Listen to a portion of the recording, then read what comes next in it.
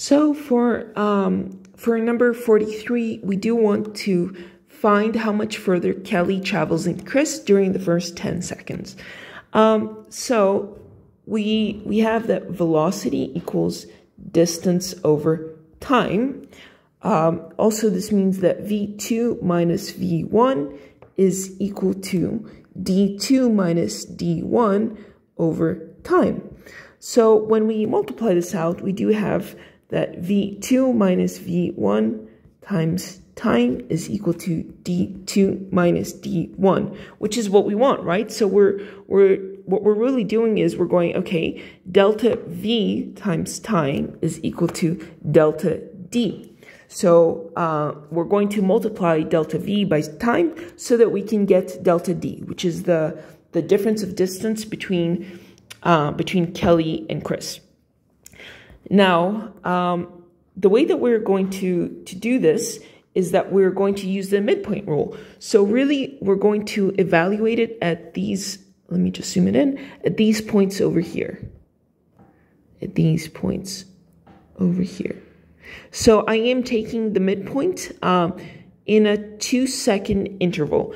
And we just have to remember that the midpoint rule is if I have a function that goes something like this, and I have A, B, and C, and B is the midpoint between A and C, and I want to find the area here, I could use the midpoint rule where I evaluate the function here at B, and then I just multiply it by C minus A to get the area of this rectangle. So what we're going to do is we're going to evaluate it at the midpoint between 2 seconds, and then we're going to multiply by the base here, which is a base of 2 seconds.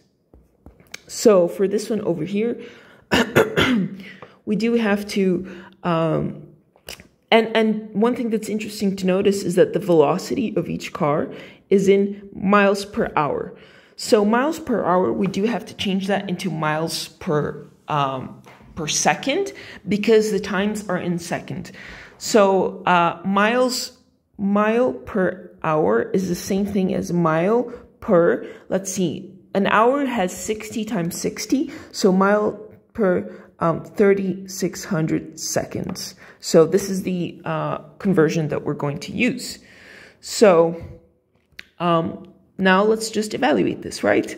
So this is, at the first midpoint, we have 22 minus 20 miles per hour. So and I'll write this kind of in a long-winded kind of way, just so that you guys can really follow what I'm doing step by step.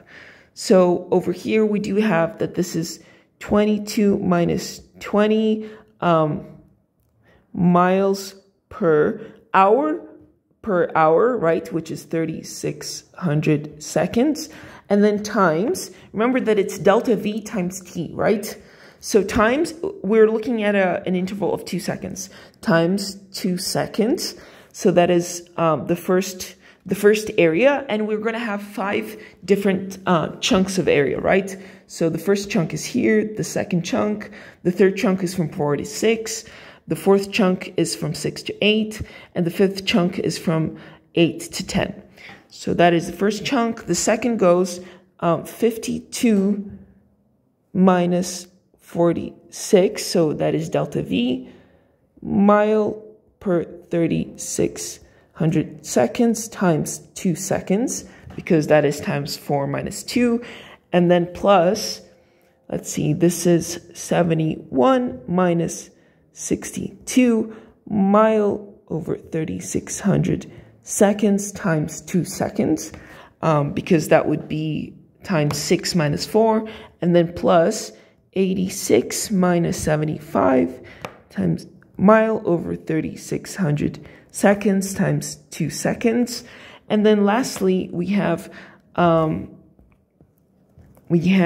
98 minus 86. So 98 minus 86 mile per 3,600 seconds times 2 seconds. So all we did here was really just we're summing up our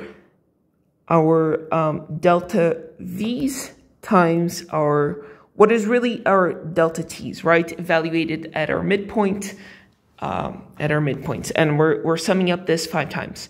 So all that's missing for us is to kind of do the math here. And what I'm going to do is I'm going to factor out the 2 over 3600, which is what they all have in common. And then this is 22 minus 20, so that is 2 plus, that is 52 minus 46 plus 6, 71 minus 62 plus 9, and then 86 minus 75, so plus 11, and then 98 plus 80 minus 86, so plus 12. So this is 1 over 1800 times, let's see, 2 plus 6 plus 9 plus 11 plus 12 times 40, which gives us, let's see, 40 over 1800, which gives us 1 over 45. Oh, and I can't forget my units, right? 1 over 45, I cannot forget my units. So this is 2 seconds times 3600 seconds, so the seconds cancel out. And this is, and then this is just miles, right? These units that we're summing up are the miles because we factor out the seconds. So all we have here is 1 over 45 miles. So that is, or this is also equal to like 0.0222 miles. And that is the difference in distance between Kelly and Chris during the first 10 seconds.